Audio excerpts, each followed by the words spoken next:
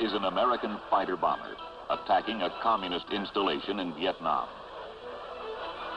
Its firepower is accurate and deadly.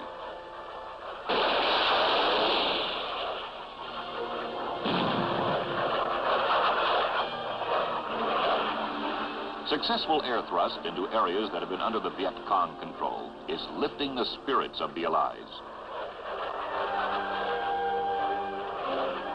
The American air arm hits hard and continuously, and it hits the Cong where it hurts the most, right in his own front yard.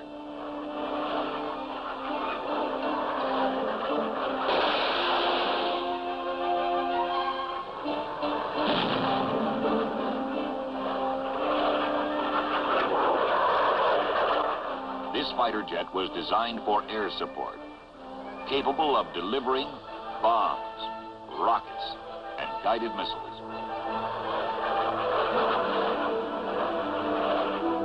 It takes a professional pilot with courage and skill to get this high-speed jet in low enough and close enough to make each shot count.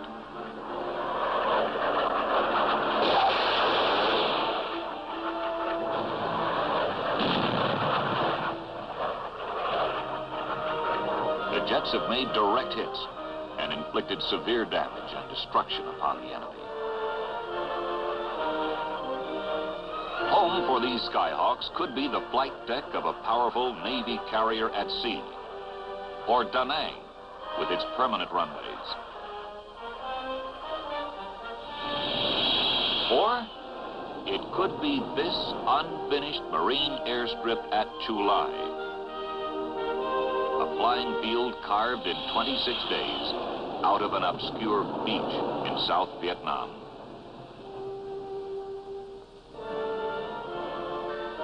In length, it's the size of 3 flat tops laid end to end. Even unfinished, it's fully operational. This field was built primarily for Marine support aircraft. Each piece is portable. The control tower can be picked up and moved by a helicopter. The arresting gear was hauled from the beach by a tractor trailer. The runway comes in a truck, in sections.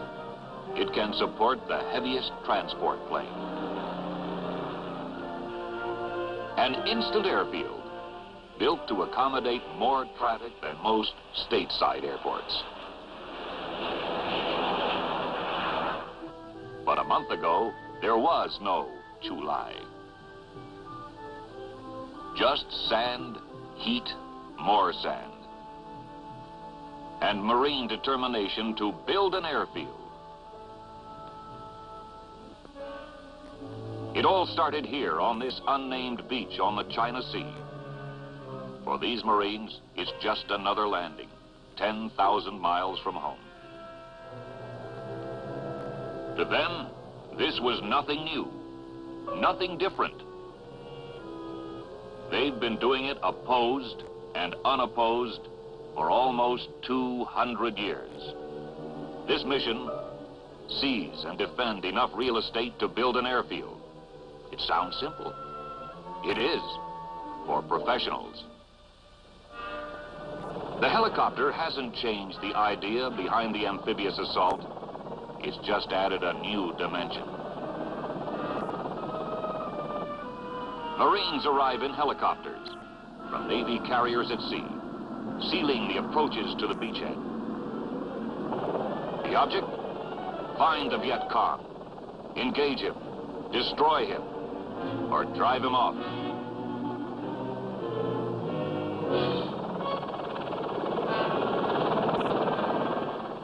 But at Chu Lai, he couldn't be found. The guerrilla chose not to fight.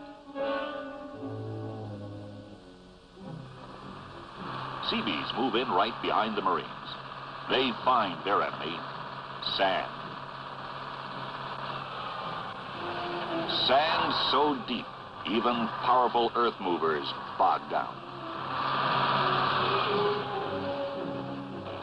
Under the sand, the ground is flat, but the Seabees want it flatter.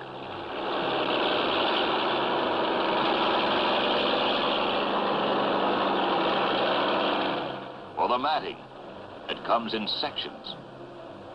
Interlocking aluminum planks that weigh 144 pounds and can stand the impact of a fully loaded giant cargo plane. This is hot, hard work. The sand is always there. The Seabees curse it, fight it, but still, it has to be moved. The entire area around the airfield has to be searched and patrolled. The Marines give themselves little rest. The Viet Cong can be allowed no sanctuary. For 2 years, this was his sanctuary. The Marines have to find him, root him out.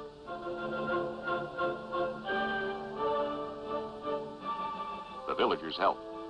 They fear the Viet Cong reprisals, but they do help by pointing out the Cong hiding places. The Marines find traces of the enemy, medical stores, communist propaganda, caches of food, and the guerrilla himself, a tough, trained enemy, innocent looking, but deadly. Marines patrol deep into the brush searching for guerrillas. It's a hot, dirty, frustrating job. Frequent breaks are necessary. Water is a precious item. You can drink it or cool off with it.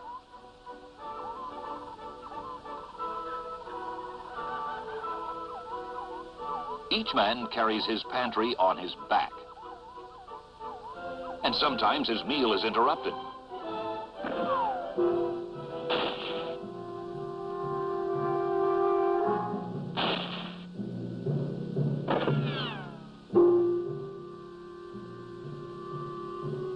The Marines pursue the enemy.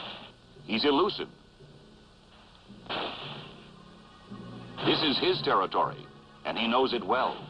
Well enough to hit, run, and then vanish.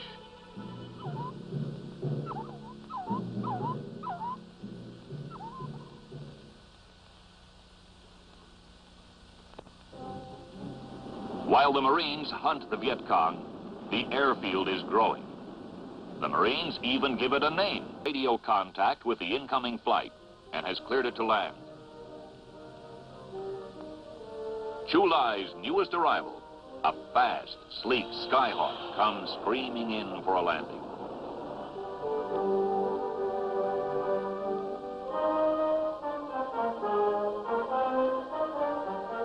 These jets are only the first combat Marine attack squadrons to be based at this field.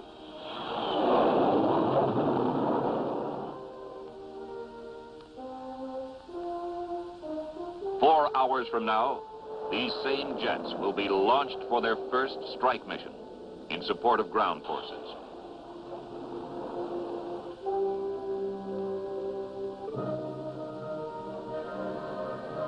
The airfield at Chu Lai is now alive. The Skyhawks have a home.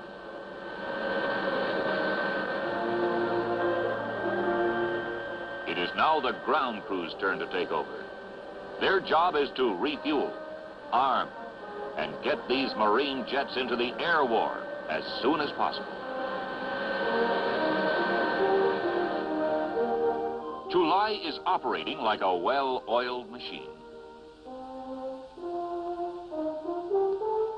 It hardly seems possible that this busy, portable combat airbase was landed, uncrated, and operating in just a matter of weeks. And, if necessary, it could be moved again to any trouble spot in the world.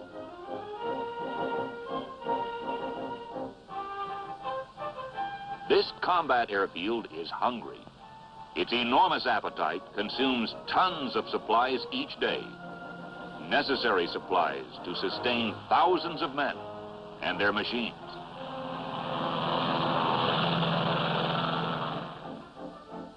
Many items must be delivered daily to keep Chu Lai operational. Fuel for jets, high-velocity air-to-ground rockets,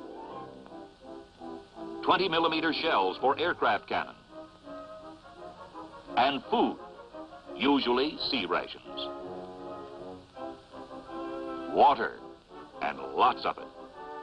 And most important of all, fresh replacements. For the first time in weeks, there is an opportunity to relax.